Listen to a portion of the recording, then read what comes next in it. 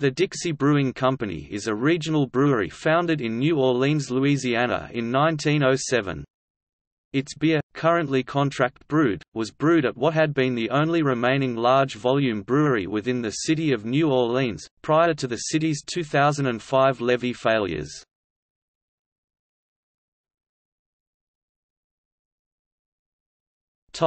History. Dixie Brewing was founded by Valentine Mertz, and began production in 1907. During Prohibition, they became the Dixie Beverage Company. In 1989, its owners filed for Chapter 11 bankruptcy, emerging reorganized in 1992 with a new line of specialty beers, including Jazz Amber Light, introduced in 1993, Blackened Voodoo, a dark lager, and Crimson Voodoo, a red ale. In 2005, the Dixie Brewery was severely damaged when Mid-City New Orleans flooded from the levee failure disaster during Hurricane Katrina. After the area was drained, the brewery complex was looted with much of the equipment stolen. Despite early claims that the brewery would be restored, it remains offline as of December 2010 and the future of the facilities is uncertain. The brand remains in business, brewed under contract by breweries elsewhere.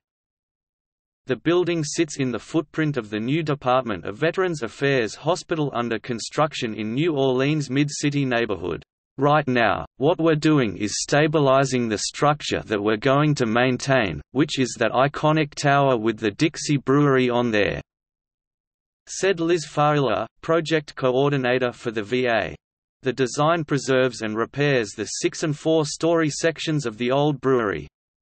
Fowler said a modern brick and glass structure will rise from behind the historic facade. Dixie is currently contract brewed, though there were efforts to encourage local government support for the return of the Dixie Brewery. Tom Benson, owner of the New Orleans Saints and the New Orleans Pelicans, bought a majority stake in the Dixie brand in 2017 from Joe and Kendra Bruno, with plans of returning the brewing operation to New Orleans within 2 years. After his death, his wife Gail Benson took control of the majority stake.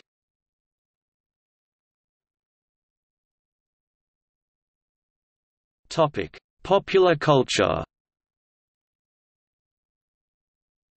The brewery and/or its beer have been featured notably in films including Red, Southern Comfort, Tigerland, Steel Magnolias, Stone Cold and Tightrope. It is briefly mentioned in novels such American Psycho and A Confederacy of Dunces.